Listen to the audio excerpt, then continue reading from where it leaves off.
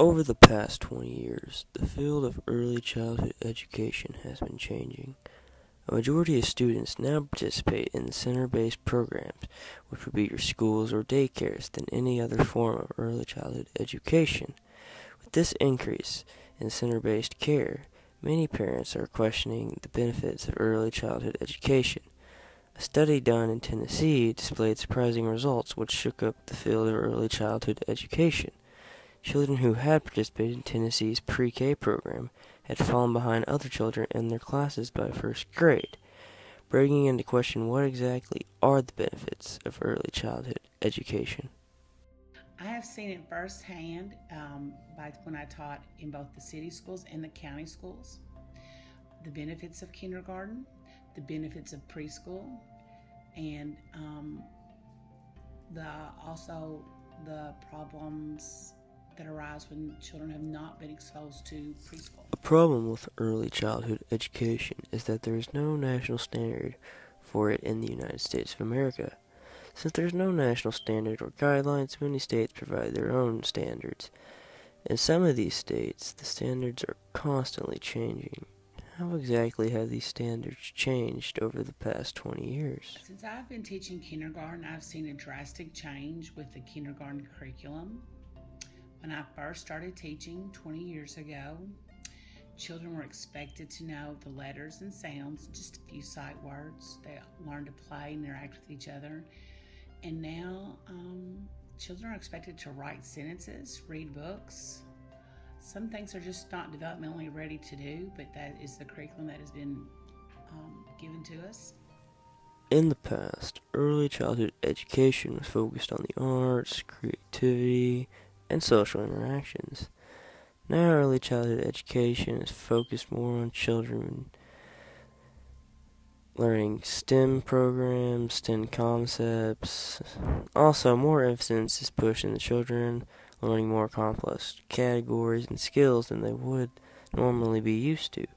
What are the consequences of this shift from creativity and social skills to academics? Sometimes it's just flat out social skills. Children come to school, many do not have social skills. They don't know how to play games, they don't know how to share. Basic common sense skills, interacting with other kids. Their lack of being able to solve problems because you learn when you play. So if you've not had any sort of preschool, you're a little bit behind on learning the cause and effect of behaviors. In the shift from social skills to academics, many teachers are torn between which one is preferred over the other. Many argue that introductions to basic STEM programs and concepts help children who are at an economic disadvantage than over their peers, while some school systems prefer for students to be maturely ready for kindergarten than academically.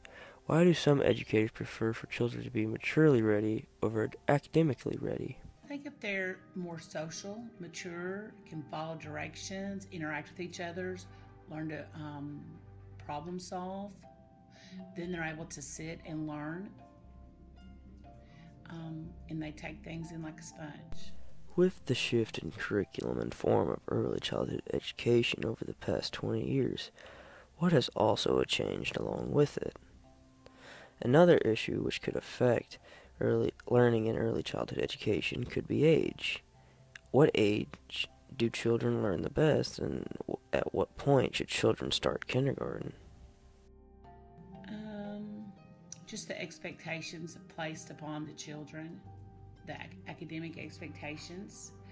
A plus, a win-win for everyone involved is the new law that will be taking place this year, 2017. Children will have to be 5 by August 1st.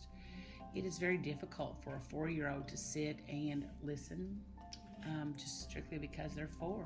So this will have kids being a little bit older when they start school. Increasing the starting age is one way to solve a problem with early childhood education, but the future of early childhood education is still uncertain.